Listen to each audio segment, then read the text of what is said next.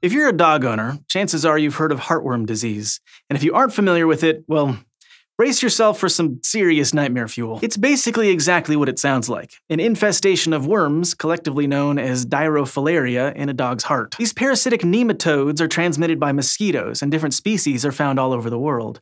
The most common in North America is Dirofilaria immitis. The adult parasites live and reproduce in the dog's pulmonary arteries, eventually clogging the chambers in the right side of the heart. This leads to all kinds of nasty complications like fatigue, coughing up blood, and ultimately, heart failure. And usually, if your dog has enough worms to show symptoms, getting rid of them is really hard. That's why vets encourage pet owners to use preventative medications that decrease their risk of infection and lessen the spread of disease. And it turns out that lowering the risk of transmission is good for dogs and people, because humans can be infected with heartworm too. Now, before you freak out too much, heartworm infections in people don't cause symptoms nearly as bad as they do in dogs, and they're super rare. Fewer than 120 cases have been reported in the United States since 1941. The main difference is that our immune systems aren't as easily tricked by the worms. You see, when a mosquito bites an animal with a heartworm infection, they suck up microfilariae, the earliest larval stage of the worm. Those mature through their next larval stages inside the mosquito, and then migrate to its proboscis, the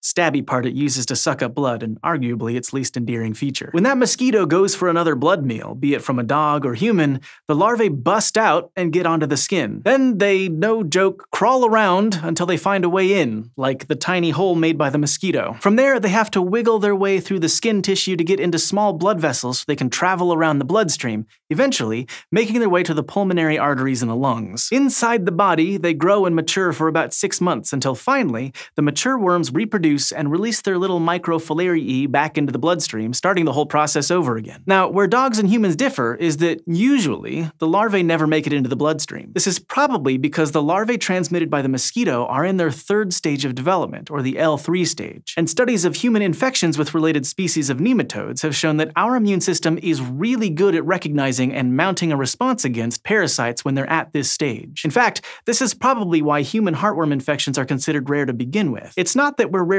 infected, it's just that we rarely stay infected long enough for anyone to notice. So sometimes a rogue larva does find its way into a person's lungs. But even when this happens, the worm never gets a chance to grow and reproduce the way it would in dogs. The immune system always spots it and sends cells to destroy it.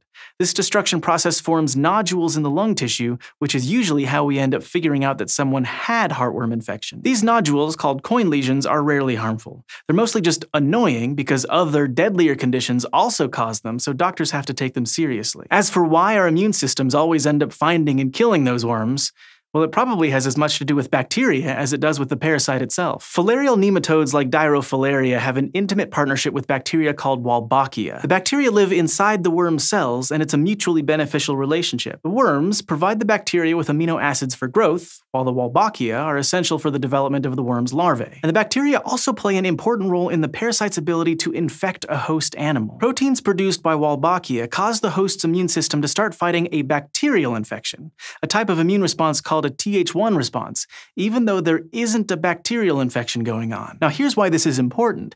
Th1 responses are counterbalanced by immune responses called Th2 responses. They basically do opposite things.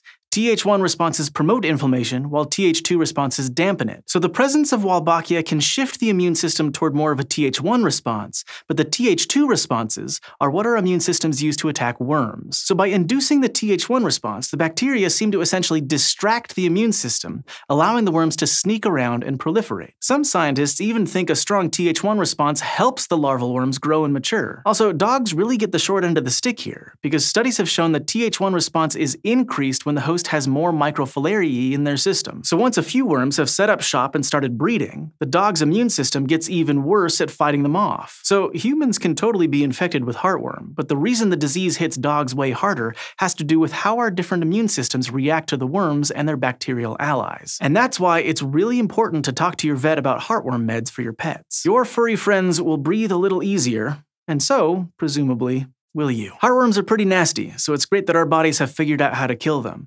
But you might not want your body to get rid of every worm that wiggles its way in. In fact, having worms may be a good thing for your immune system. And we have a whole episode that explains why, which you can watch next.